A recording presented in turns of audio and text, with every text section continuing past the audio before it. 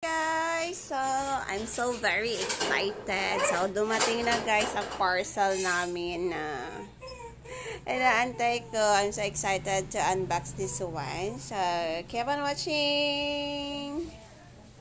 So ayan guys, i-unbox na natin. Kararating lang ito. So fresh na fresh. Pero dinisinfect ko na siya.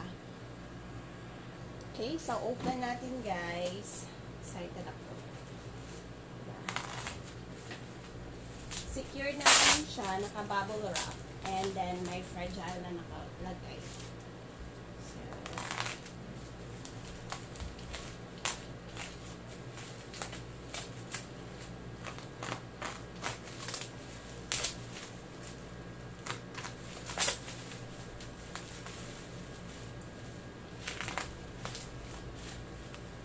So I really invest for this. Kasi nga, malapit na rin ako babalik ng work. And then, yung breastfeed, kasi nagbe-breastfeed ako. So, hassle masyado maghugas ng hugas. Then, antayin mo pa, mag-sterilize ka. Then, antayin mo pa na tawag nun, ma-dry. So, this one is may drying na kasi.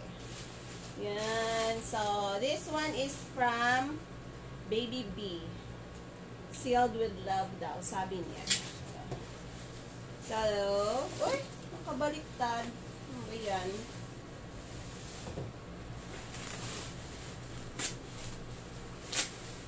Oh, hindi ko lang alam kung ano na nangyari doon kasi nakabaliktad. So, eto na siya guys, this one. So, this is BabyBee Ultraviolet Sterilizing Cabinet. So, this one. Diba? So, I'm so excited. Open natin. So, thank you Shopee. Napaaga yung delivery. I ordered this one last 11/11. So, I got also discount for around 2,000. Kasi this one is 7,999 and nabili ko na lang siya ng 5,999. So, ayan. So, nakadalawang box pa siya, guys. So, gusto kong tanggalin yung isang box. So, naka-open na siya. Maybe try this one. So, hirap ako. Hirap ako to pull out. Kasi wala akong kasama.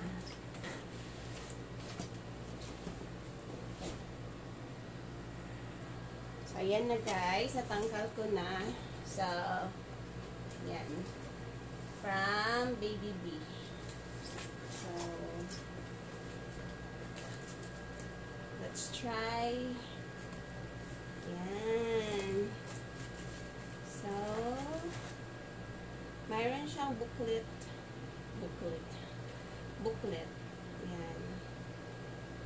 How to install. So, maraming kwan dyan. So, then ito yung kanyang mga tray. Okay.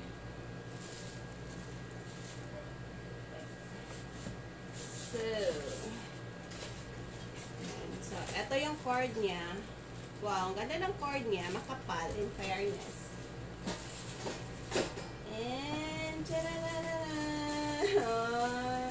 actually, excited talaga ako nito, guys.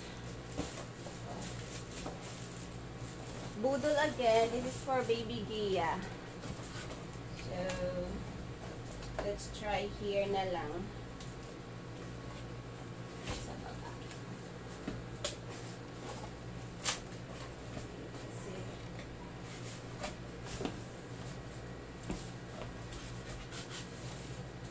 Nakikita nyo pa ba? So, parang hindi na. So, ayan! Charan! Ang cute niya! Promise! Yan guys, oh! Super cute!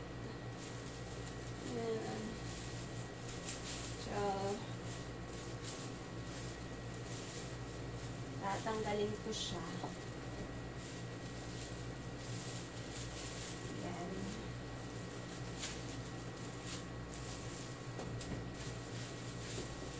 And, one purpose to guys, bakit ko to siya binili? It's because, gusto ko rin siya gamitin as cabinet. Ayan, diba? Ang ganda. Pwede pa ako magsalamin guys. Or, diba? Nakikita niyo ba yun? Yan. So cute. My previous pa, si seller. So, thank you. Thank you, seller. Open natin. I think panlinis ito.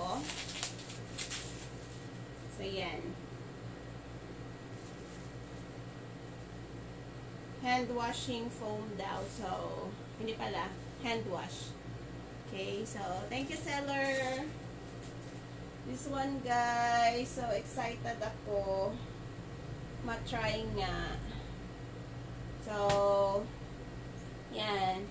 May auto siya, may timer, may UV, dry, then storage, on and off. So, yan. Excited akong gamitin this one. So, maganda rin yung quality niya. Yan. So, yun nga. Hope tatagal din siya. Yan. So, nandito yung, I think, dito yung, ang tawag nun. Yan, yung motor niya. And this one is yung filter. So, you need to wash lang yan. Okay.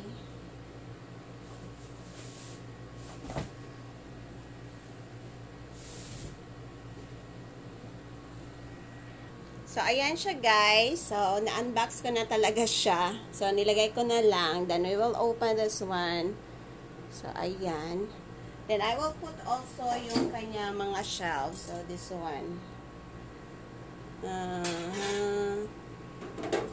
Siguro, yan. Yung shelf niya.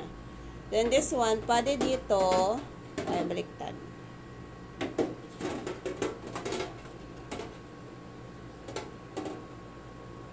Ay, bakit?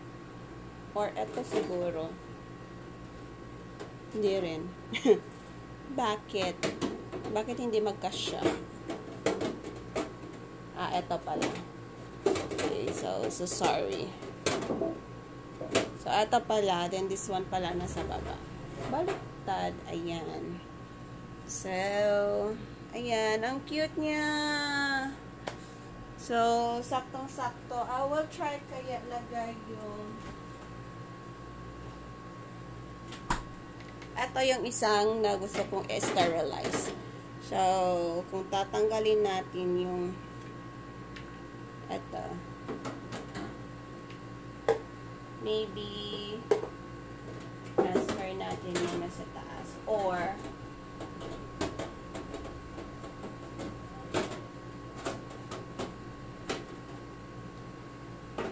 so, ayan. So, kasya siya. Okay, tabi. Ayan. So, kasya siya. You can put that one there. And then, yung mga milk bottle. So, kasyang-kasya yung Dr. Brown ko na mixing pitcher. Yan. Na 40 ounce man ito, guys. So, ewan ko kung hindi na siya. So, dapat tanggalin lang talaga yung cap. So, yan. Happy match again ako sa Budol. Thank you, Shopee. So, magnetic close din siya. So, ayan. Bigay lang ako reviews later. Thank you. So, we will try this one now, guys. Ayan. Nilagay ko na yung mga stuff ni baby. So, ayan. So, marami siyang pwedeng malagay. Okay. So, we will start this one on. Then, I will try to use auto. So, that one. Nag-auto na siya. So, I think meaning yan, pag auto is meron na siyang UV plus drying. Yan. Kasi 10 minutes for sterilizing and 40 minutes for drying. So, that's why. So, yung temperature niya daw is yan. Yan, 34. 34, 35. I don't know how. Yan.